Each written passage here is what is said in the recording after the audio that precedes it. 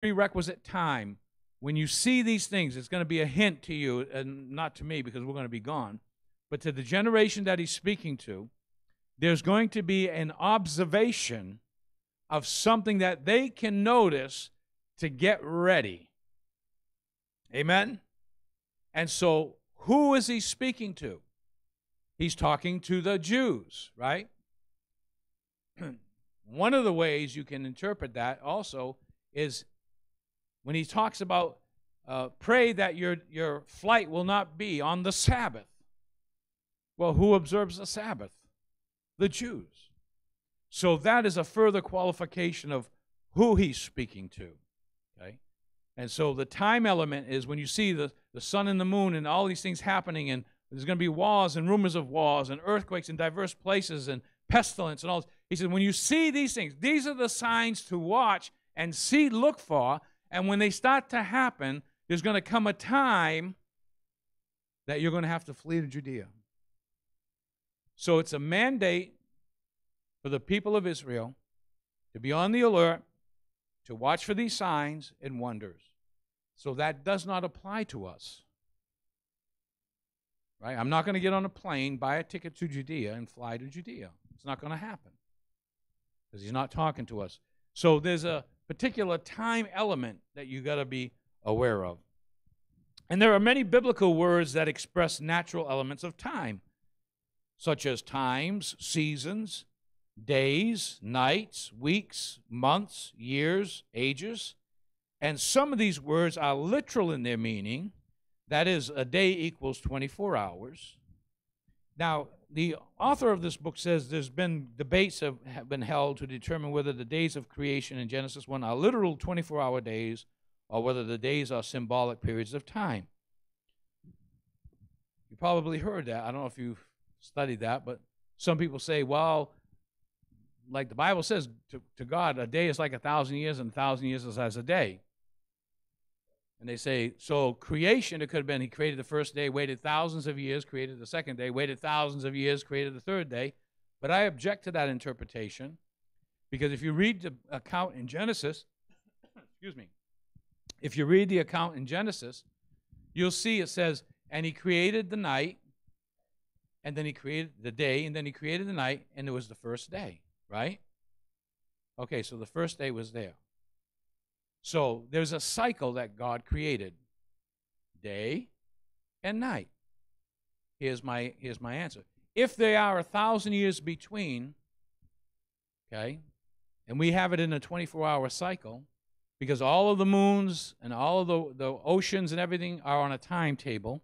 Everybody knows that, right? Your summer, winter, spring, and fall all on a timetable.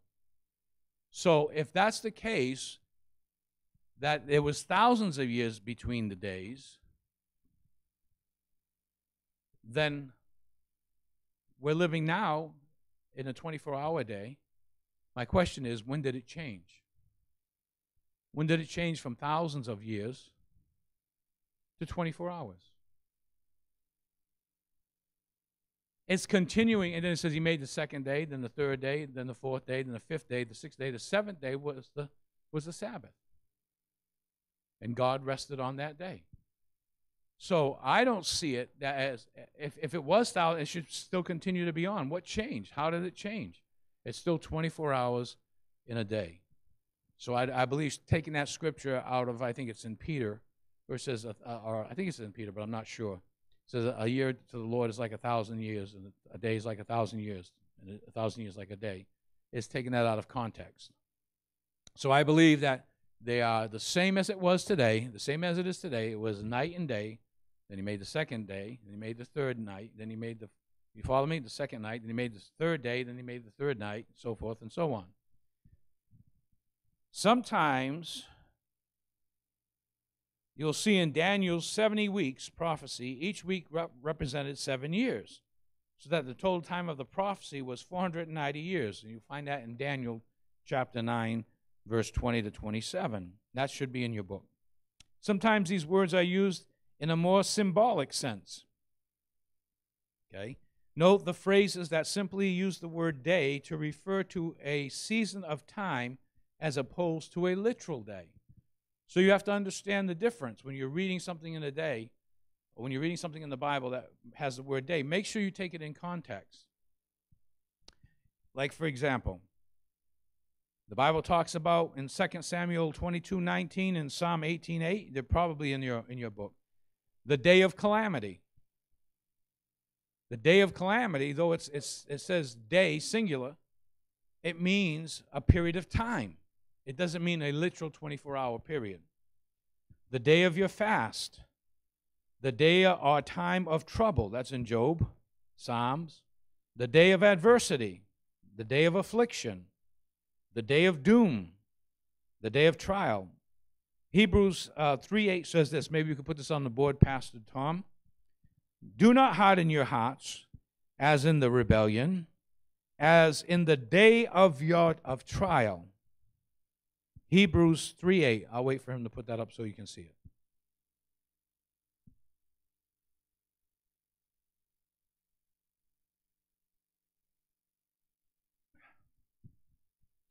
Harden not your hearts as in the provocation in the day of temptation. Do the NLT for me. When they tested me in the wilderness.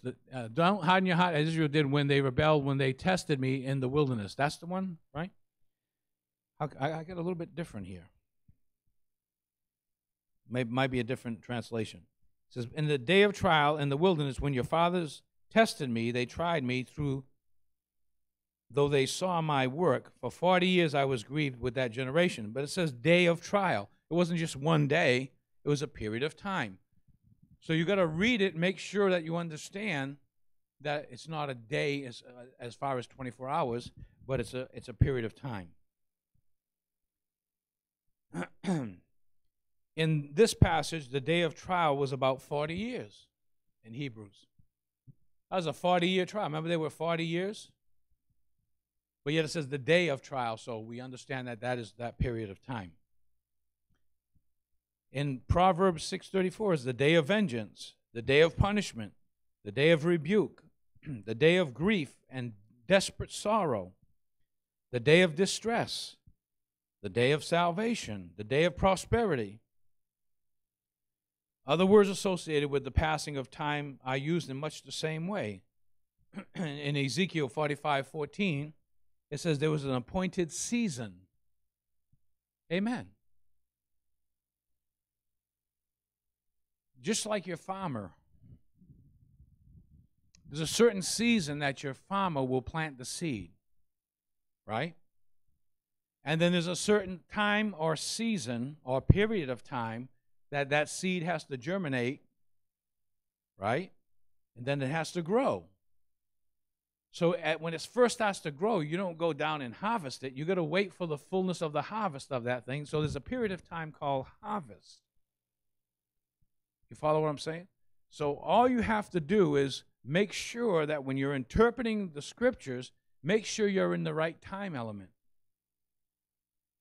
One of the scriptures that comes to my heart and mind right now, which shows the urgency or the imminence of Christ's return, that it's imminent. Christ is going to return. So he says, behold, now is the day of salvation. So that's why people shouldn't put it off. See, we always give people time. We all say, we got to give them time. They may not have time. That boy today didn't have time. Although he was a Christian, he was saved. But I mean, just think for a moment if he wasn't saved. Think of those that are in a car accident and boom, they're gone. That's why he says, behold, now is the accepted time. Behold, now is the day of salvation. You can't put off tomorrow. You don't know if you have tomorrow. And see, when we understand the urgency of the day or the time in which you live, you and I will live differently. When you understand the times and the seasons that we're living in now, you will act differently, you'll speak differently, you'll be committed to Christ. Come on. Okay? You won't be wishy-washy. You won't be lukewarm. You'll be committed. Because why? Because you understand, and when I say understand, it doesn't mean that you have a head knowledge. People have tremendous head knowledge, okay, and many of them are not even saved. Not a head knowledge, but you understand the time in which you are living. And how you know that you understand the time that you're living is that you have chosen and made the decision to live right.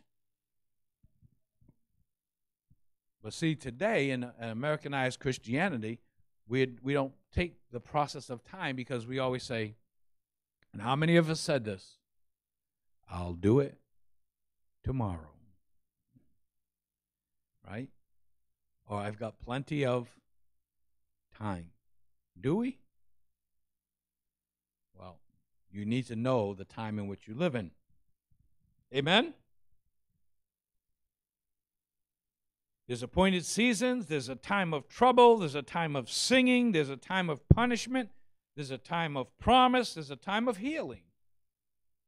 All of these things you have to take into consideration when you're interpreting the Scriptures. You know, we sing that song, "For I know my Redeemer lives." Okay? And we take that word know. Do you know what that word know means? It's not just a knowledge of knowing that your Redeemer lives. It's a knowledge according to experience. It's a knowledge according to intimacy. That when you know what's happening. You know your Redeemer lives, so therefore, like Paul says, he knew of the intimacy and the knowledge that he had. So he says, "For I know, and I am persuaded." And he says, "It is no longer I that liveth, but Christ lives in me." He knew the times in which he lived, and he knew what he had to do. And so the commitment level is measured by the person understanding the period of time in which we're living in. And if Christians really understood that, they'd be living a whole different way. Amen? They'd be living holy, righteous. They would serve the Lord with fear and trembling. That's missing today. That's missing today. Think about it. There's a book that I have, just to divert for a moment. There's a book that I have called The Gospel Worship. It's written between the 1600s and 1700s by Jeremiah Burroughs. And if you can go online, I think it might be out of print though. But if you get that book and you begin to read that book will put you on your face. He talks about what real worship is. And he uses the scripture, I think it's in Leviticus chapter 10, where he says, the Lord is speaking to Aaron, and he says, "I will be sanctified in them that worship me." That you cannot worship God unless you're willing to be sanctified. Unless you're willing to allow the fire of the Holy Spirit to permeate you, to burn out the things that are not right in you, you know. And I don't know why I'm kind of getting off a little bit, but I need to do this. Today, everybody wants to soak. You ever see that? Everybody's soaking, bathing, soaking. People say, "I'm soaking in the presence of God." There's another word they use. I forget what it was, but I think it's soaking. It's soaking. You know, if you really got to soak that bad, take a bath. Okay? You know, and they just sit there and they close their eyes and, you know, they're just soaking.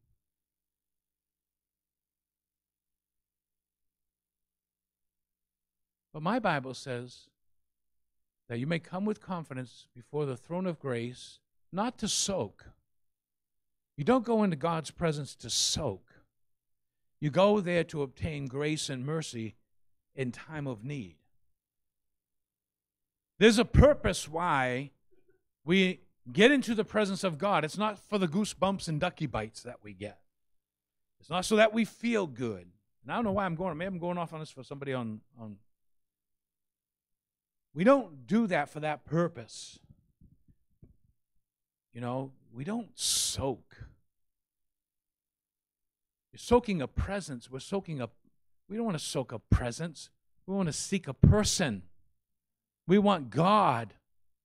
And when God shows up, his presence is there. And when God shows up, he is light.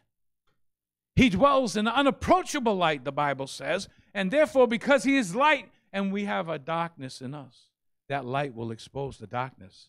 You ain't going to be soaking. You might be sulking. Woe is me, for I am undone, for I am a man of unclean lips. Imagine that when Isaiah saw him. Oh, Shalabahatakaya Robo. Isaiah saw him high and lifted up, and his train filled the temple, his glory filled the temple. He didn't soak. He said, woe is me, for I am undone, for I am a man of unclean lips. And then he said this, and I dwell in the midst of a people with unclean lips. Oh, to get a grip of that. Oh, okay, so I'm done. I'll get off my soapbox. Okay. Acts 1, verse 6 and 7 says, therefore, Acts 1, verse 6 and 7, therefore, when they had come together, they asked him, saying, Lord, will you at this time restore the kingdom to Israel? And he said to them, it is not for you to know times or seasons, which the Father has put in his own authority. In other words, they wanted Jesus to tell them the future. Now, there are certain things that God has decreed in the prophetic realm and has written things for the future, which is Revelation, Daniel and Ezekiel, and other scriptures of prophecy. But that was God's initiation. We don't go to God and say, tell me the Powerball number, please. No, we don't go to God with those things. So they were asking him, tell us what time. He says, no, it's not for you to know the times or seasons which the Father has put in his own authority. He wasn't telling them that they're not going to know certain things that would happen. He says, no, you are not going to know the times or seasons which the Father has put in his own authority. In other words, it's God's choice whether to reveal that or not. It's in his authority, not in yours. Sometimes we're asking God and taking authority that God has not given us. These are all important things of interpreting the Bible. Okay? Make sure you interpret it correctly, Don't take things out of context. Don't read in one part of the Bible, Judas went out and hung himself. Turn the page. Go thou and do likewise. Really, some people do that. It's called Russian roulette Bible reading. They read one scripture, throw it out, close it out. Oh, no, don't do that. He says, but concerning the times and the seasons, brethren, you have no need that I should write to you, for you yourselves know perfectly that the day of the Lord so comes as a thief in the night. For when they shall say peace and safety, then sudden destruction shall come upon them as labor pains upon a pregnant woman. Now, I think there's 1, 2, 3, 4, 5, 6. Well, mostly all the women here, except my wife was pregnant. My wife has spiritual babies, right? But every woman here has gone through pregnancy, right? Those pains, do they all come out all at once? Or they come gradually, right? And they intensify, don't they? Huh? Okay. They start out small. Oh, I got a pain. Oh. And then it's like, ah! Right? You get the intensity of the pain. What that's saying is that there's going to be an intensity that is going to grow and grow and grow and grow. So again, make sure when you read the scriptures that you know the time element. Sometimes these words suggest spiritual and prophetic aspects of time. Now note the phrases that simply use the word day, but it refers to aspects of time, okay? And just remember, we're going to pray for Jen because she's leaving for vacation after the service. Okay, in Isaiah and Joel and 1 Thessalonians, it says the day of the Lord. How many ever remember reading about the day of the Lord? It's not just a 24-hour period. Okay, there's an appointed day in Hosea 9:5. The last days, the day of his manifestation. There's the day of the Lord's sacrifice, The day of his wrath.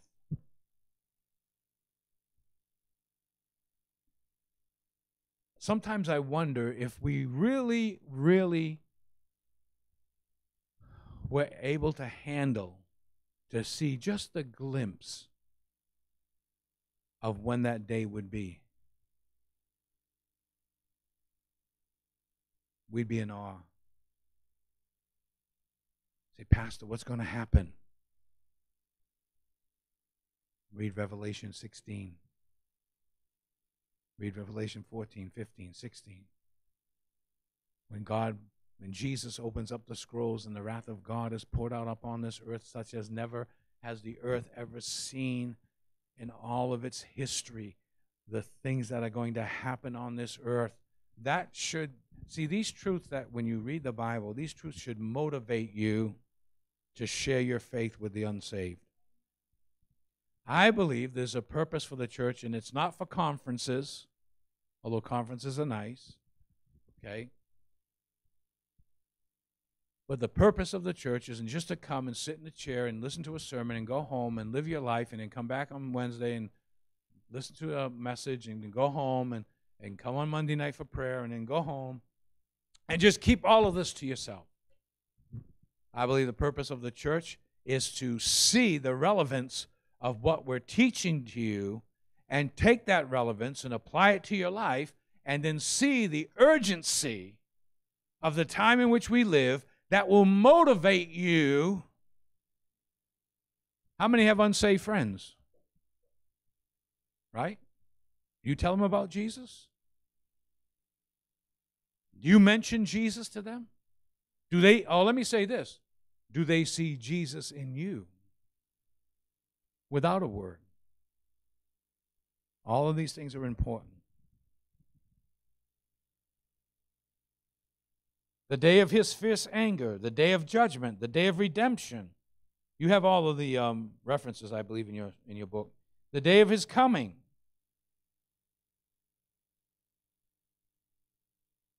Anybody know the day of the Lord's coming?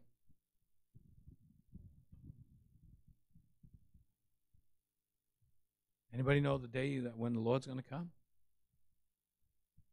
Well, let me ask you a question. Could he come today? Are you sure? Well, if you know he's coming today, then don't live like you have a tomorrow. If you know he's coming today, don't live like you have a tomorrow. If you really believe that he's coming today, don't believe like you have another day tomorrow. Be diligent. Your adversary seeks whom he may devour. He'll devour your time. He'll devour your energy. He'll devour your devotions. He'll devour your Bible reading. Anything that he can get you to do to keep busy and stay away from the Lord. You heard Pastor Sunday morning, right? What is the Lord saying to this church? Come to me in the fire. Come to me in the fire. In the trial that you're going through, come to me and watch how I'll deliver you and tear those ropes off of you and that bondage off of you. But come unto me. Not church, not Wednesday, not Sunday. Those are the good things. We have to come to church. We have to hear the word of God. Those are good things. But come to him. When you come into the door, instead of, just talking about frivolous things, come in the door expecting to meet your God. Come into the door, come in the doors and come down to the altar and meet with God. Come on, somebody. When you come in, don't come in with all the junk that's going to weigh you down. Don't come in because you just had a fight with your husband or your wife on the way here. And don't come in with that burden. Leave it. Come in and say, I'm here to worship you, Lord. I'm here to praise your name. And as you do, you watch, the burden will lift and the problems will lift. Amen. You'll still have the problem when you leave, but you'll handle it different. When you come in the presence of God, you always handle things different. I remember Dr. Howard Ryan, how he used to solve problems in churches. When he'd go into a church where there was a split and there was division and there was hatred and bitterness and anger. And the board, I'm talking about with the board, and the board would be fighting with each other and just awful. He would set up the first board meeting, and he'd walk into that board meeting, and he'd call the secretary in, and she would come in with communion and place the communion down on the table. They would serve communion. And one time he was telling us a story, and he said, one of the elders leaned over to him and said, "Pastor, you disarmed us. Because you can't partake unworthily." See, this stuff's real. Praise the Lord. No, other words associated with the passing of time are used in much the same way, and it's very important in your interpreting the Bible. Jeremiah 30, verse 7. You can put that up there, Pastor.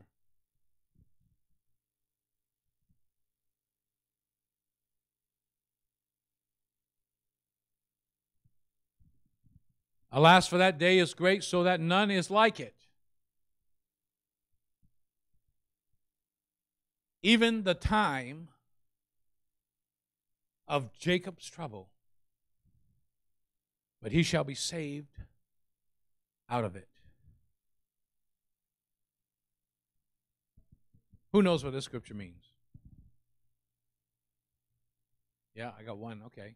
If you know what it means, raise your hand. If you don't know, it's okay. I got one hand raised. Alas, for that day is great, so that none is like it. It is even the time of Jacob's trouble.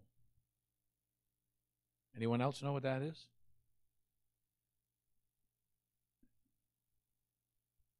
Okay, let's take a survey. Jennifer, Jeanette, do you know what it means? And if you don't, it's okay. This is not a test. Okay, Jennifer, do you know? Jen? Okay. Rebecca? Not sure? Okay, I know Linda knows. She got that look. I know Annie knows. I know Mama doesn't know. Okay, what about you, Nelson? Do you know? Tribulation time, that's good. Getting closer to the truth. Vicky, not sure? Okay. How about you? Leisha. Okay, Bob Eulis, you know, right? Darren, do you know? You got a feeling, or do you have a no? Okay, something to do with the last days. Bobby? Pastor Tom? Okay. The clue is this. The time. Okay, it says the time of who? Jacob's trouble. So it names the person who's going to be in trouble, right? Okay. When you call out your son's name, right? Aiden? Okay. Kason ain't going to come responding. Okay? Because Aiden's in trouble. I'm just using that as an example. Okay? So it's a time of Jacob's trouble. Who was Jacob? Jacob was Israel, right? His name was changed.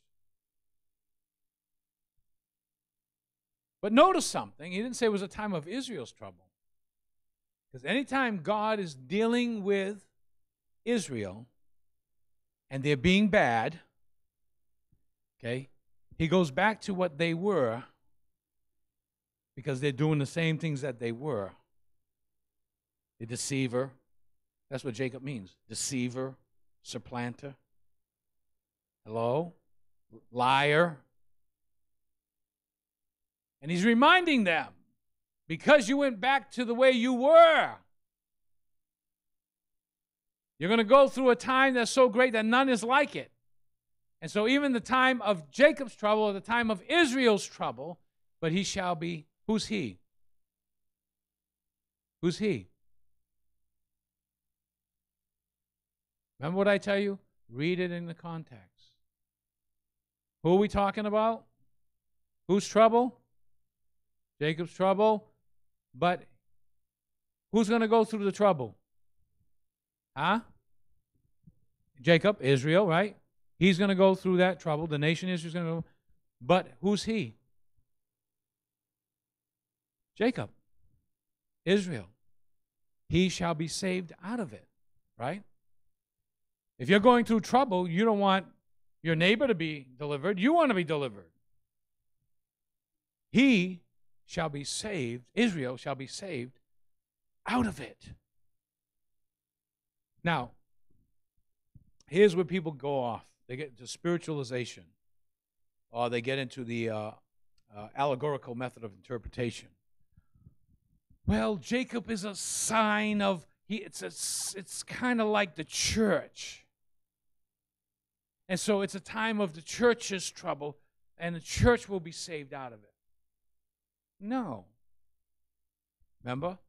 Specific time, specific place, dispensation, specific person. He's talking about Israel. He's not talking about the church. It does damage to the interpretation when you insert something. That's called eisegetics. You're putting the meaning in rather than taking the meaning out. Exegesis rather than eisegesis. Eisegesis is putting the meaning in. Exegesis is taking the meaning out. And you always want to take the meaning out and not put the meaning in. Amen? Okay. So we understand that that's a time. The times of the Gentiles. Look at Ezekiel 30, verse 3. I don't know if I'll get through all of this, but if I don't, you have your books you can read, right? How many are reading your books? I got 1, 2, 3. Anybody else reading the books? Raise your hand. I want to see if you're reading the books. You're not reading the books? Why do you have the book?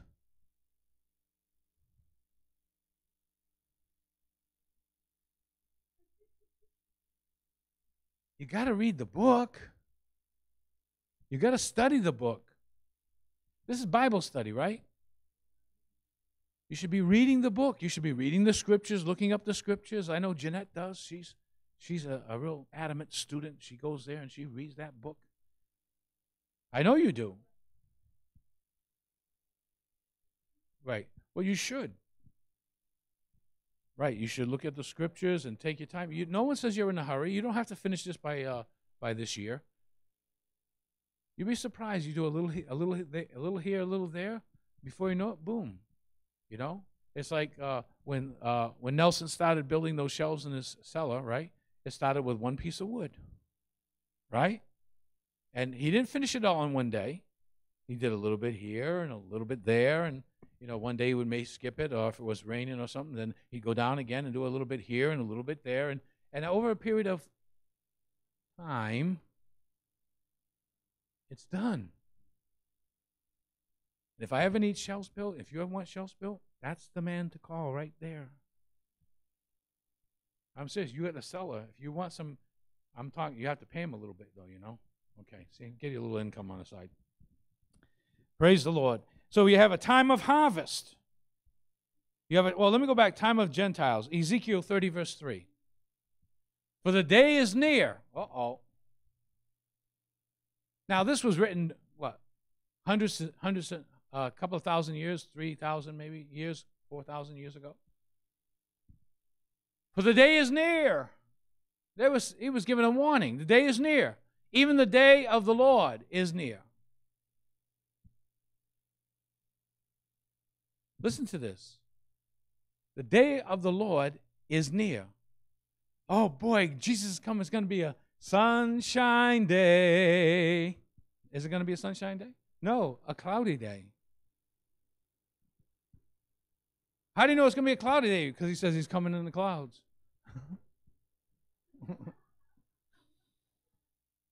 See, we already know the weather prediction. It's going to be cloudy. Because he's coming in the clouds. It's a cloudy day. It shall be the time of the heathen. Uh-oh. What's the heathen? Really bad people? No, the Gentile nations. That's what heathens were. Amen. We got and even look at Luke 21:24. See, I don't know if I'm going to finish, but I'll try. Luke 21:24.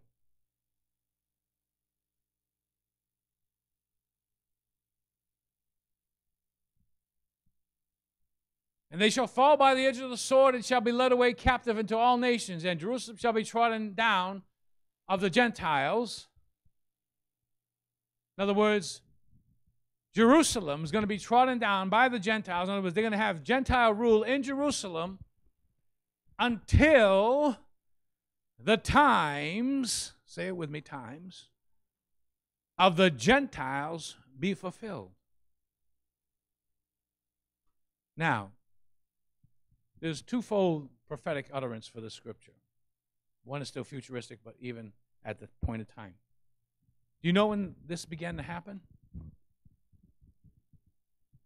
Listen, read it again. Then captive into all nations, and Jerusalem shall be trodden down of the Gentiles until the times of the Gentiles be fulfilled. You know when that was? The Gentiles had rule in Jerusalem in 1948, up until that time. And that's the time that Jerusalem was taken by the Israelites and the Jews and was no longer under Gentile rule. But now there's also Palestinians in rule in Jerusalem. There's big, the mosque and all that stuff. So there's a futuristic promise to this until the Gentiles be fulfilled. I believe in my heart, this is me now, I believe and I don't even believe he even knows what he's doing. But when Trump made the declaration, we're moving our embassy and the capital from Tel Aviv to Jerusalem, that is the beginning. Come on. That's the beginning of something prophetic. So we have a time of harvest. Oh, let me go back. The time of latter rain, Zechariah 10:1. Put Zechariah 10:1 up there for me. Who wants to be a sweetheart and give me some more water? Here's my cup. I lift my cup, Lord. Thank you. Look at this. Ask ye the Lord rain. Hear me now. Look. The Bible says you have not because you... He says, ask ye of the Lord rain in the time of the latter rain. Wait a minute. Hold on. Wait. Let's read that again. Ask ye of the Lord rain in the time of the latter rain. It's already raining. And he says, ask for more. So the Lord shall make bright clouds and give them showers of rain to everyone grass in the field. Now that's talking about a literal harvest time. In harvest time, there was the former rain and the latter rain. Now we can take that on a spiritual application. The former rain is Acts chapter 1. And he pours out his Spirit upon all flesh, right? And they began to speak in other tongues, and they were all baptized in the Holy Ghost, right? That's the latter rain for us. But he says, ask for rain in the time of the latter rain. Lord, we want a Holy Ghost book of Acts move of your holy Koroba Shatalaba. One more time, Lord. One more time. Give it to us one more time, Lord. Hallelujah. I'm excited. I'm sorry. Woo! Then there's the time of harvest, Matthew 13:30. There's a time of reformation, the times of restoration. There's the time of the end of the end of the ages, the time of the dead in Revelation 11:18. Part of the challenge of interpreting is to determine whether the use of these time-related words is to be literal, symbolic, are prophetic. Remember that.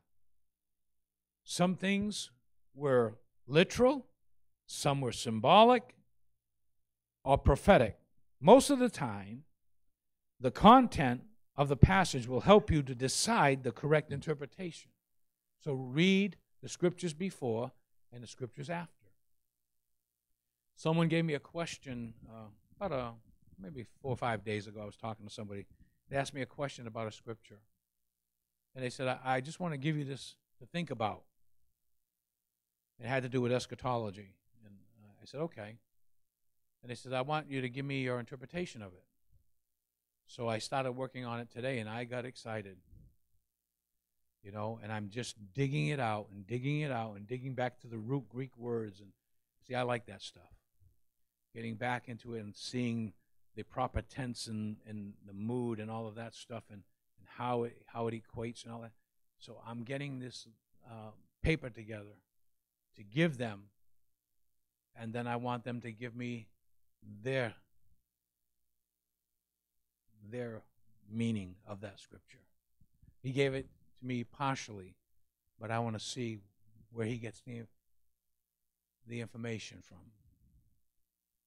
And you know, sometimes people have an inclination, or they get something in their subjective spirit, subjectively, and they think that that's the true meaning. But always remember this. Like, you hear people all the time, even on Facebook, you see like Pastor Ron Sutton, he cracks me up. He's talking about this soaking now and going, and what these people are doing, these leaders are doing, Christian ministers, is they're going to the graveyards of these dead evangelists and pastors and men of God and women of God, and they're laying on their gravesite to receive a greater anointing. Now, how they do that, that's necromancy, by the way. Okay. The reason why they do that, and they use a biblical reference to that, is when Elisha was thrown into the grave and they threw a dead man in there, the anointing was still on him even though he was dead. So they grab that and they they say God is showing them that they need to do that, to go there to get the anointing. Let me tell you something. My anointing comes from God, not a dead person. Hallelujah. But see how you can take the scripture out of context. Yes.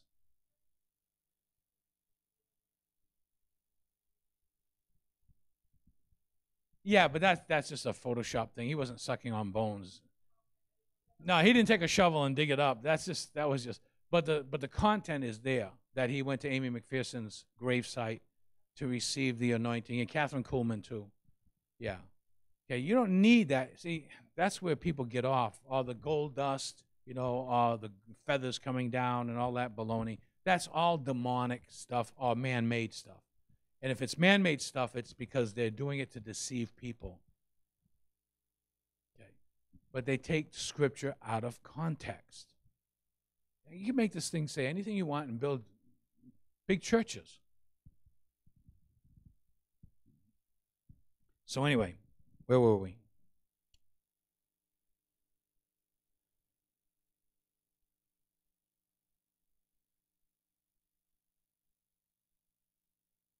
Okay, just let me see. Give me 5 more minutes. I'll just try to finish up this one part here. What are the dispensations of time that are relevant to the biblical interpretation? And there are a couple of different ways that you and I can look at the dispensations of time. And the word dispensation means an administrative system or management. That's all it means. When this word is applied to God's interaction with man, it has to do with the ordered way in which God has intended with man through human history. How many know that God's a God of order? He doesn't just throw things around and does things without meaning or purpose. He has an order about him. The Bible says when we're in the church, he says, let everything be done decently and in order. There's an order. Part of that order is getting here on time. Amen? Praise God.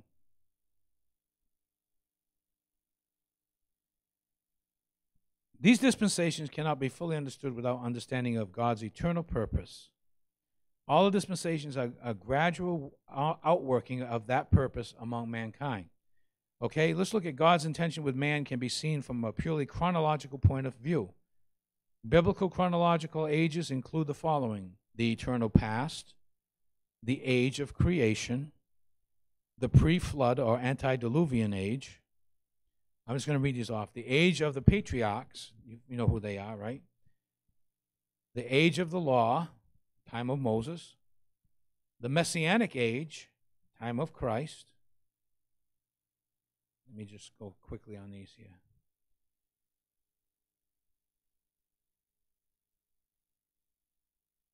How does the interpreter use the chronological principle in biblical interpretation? Well, the interpreter should determine the following in order to make proper application of the passage in question. Determine whether or not the passage has a time element ascribed to it. Always remember that. Like the flee to Judea. Right? People can open up the Bible and say, well, it's in the Bible, flee to Judea, let's go, get the plane tickets and go. No, there's a time element to that. It's the end times. Okay? Does the passage contain any of the key words that are associated with the element of time? And we talked about the different times, we talked about that.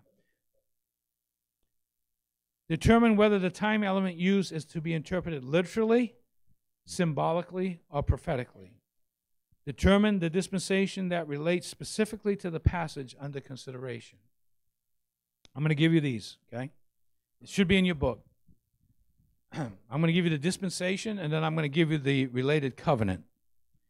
Dispensation of innocence is the Edenic covenant in Eden when God made the covenant with Adam and Eve.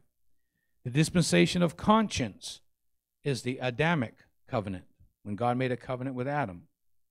The dispensation of human government, that was when God established the Noahic covenant with Noah. Amen? He told him, from now on, I'm not going to destroy the earth. I'm going to put a bow in the heavens, and that'll be the sign of my covenant. Dispensation of promise, that was the Abrahamic covenant. Okay? Dispensation of the law, that was the Mosaic covenant, when God made a covenant with Moses. The dispensation of grace, that's the new covenant. That's the covenant you and I enjoy. And the dispensation of the kingdom, that's the everlasting covenant. Okay?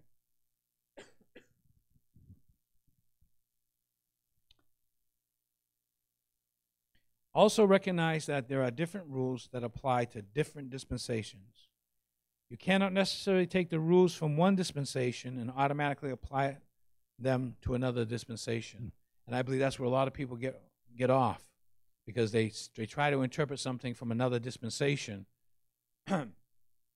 like, well, you know what? We should go back to killing animals for our sins, you know? Or like the Israelites, when they do that, when they build the temple, they're going to go back to animal sacrifice. Or they're going to build the ark. See, we have to be careful. Let me just say this, okay? With all due respect, understand what I'm saying, okay? When they bring the Ark of the Covenant back into the temple, God's presence is not going to be on it. But everybody gets all excited. Oh, the Jews, you know, they're going to bring the temple back and they're going to bring the Ark of the Covenant. We want to see the Ark of the Covenant. You ain't going to see the Ark of the Covenant. The Ark of the Covenant is going to go into the Holy of Holies. Okay. But they're going to try to pump it up. God is not going to be on that. The Bible says that God doesn't dwell in temples made with hands. He did in the times past. Well, let me ask you this question.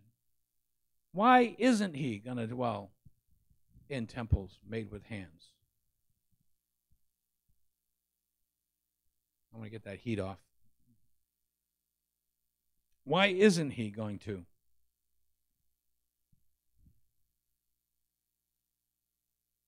Come on, somebody.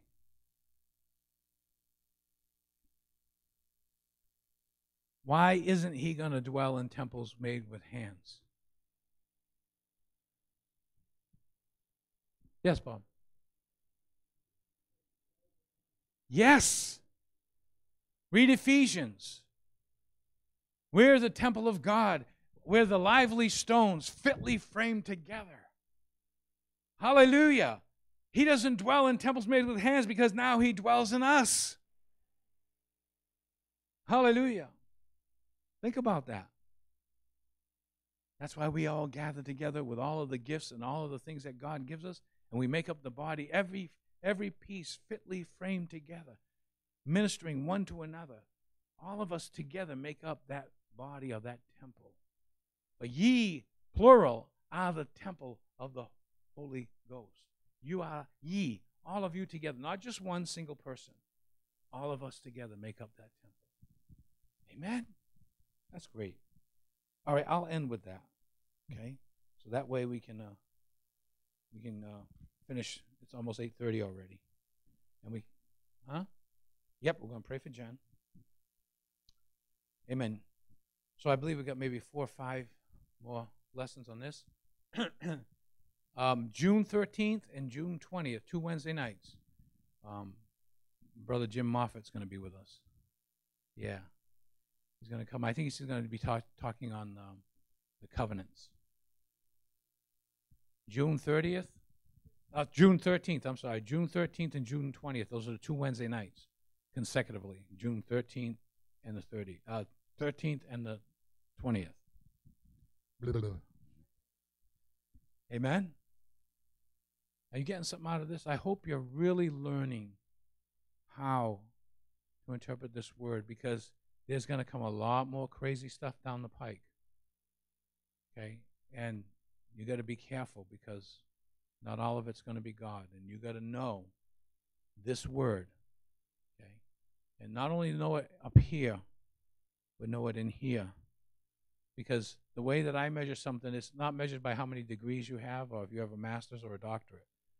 How you measure when somebody knows something is that they've experienced it and they're living it. That's when you know something. It's not just about having it up here, having it here and walking it out. Amen? Come on up here so we can pray for you. Hallelujah. When we have some ladies come up and lay hands on her.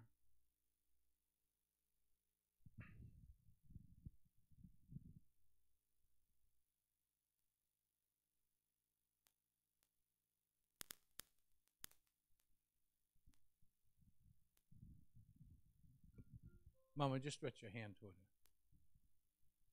her.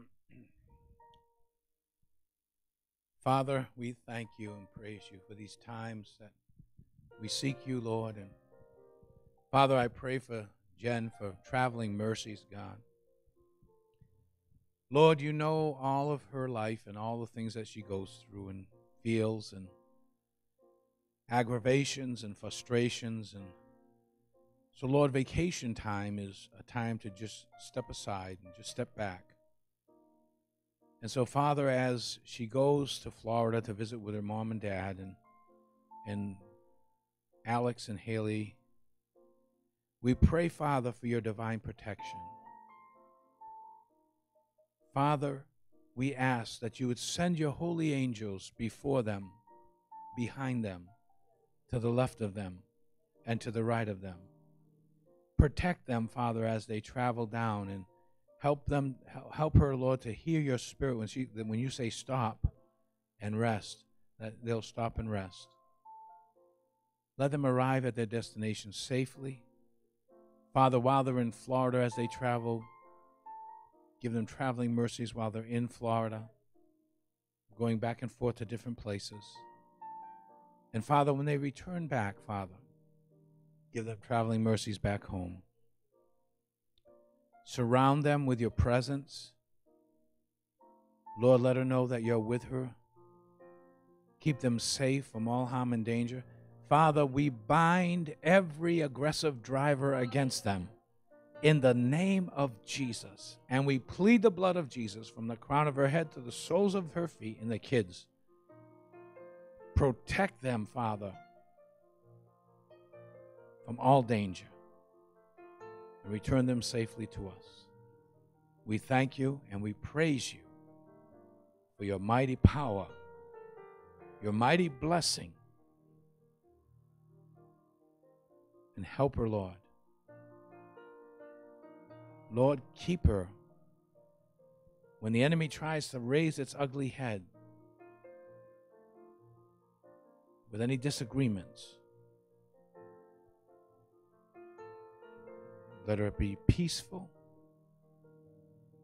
And let her have an overabundance awareness that you're sitting right there beside her.